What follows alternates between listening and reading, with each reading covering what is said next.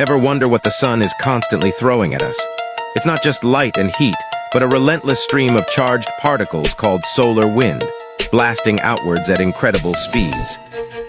This solar wind is like the sun's breath, constantly shaping and influencing the very fabric of our solar system. It can compress planetary magnetic fields like Earth's, triggering spectacular auroras, those shimmering curtains of light dancing near the poles. But it's not always pretty.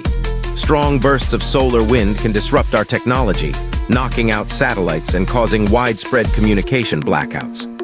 Other planets without a strong magnetic field, like Mars, are directly exposed to the sun's fury, gradually losing their atmospheres to the relentless barrage.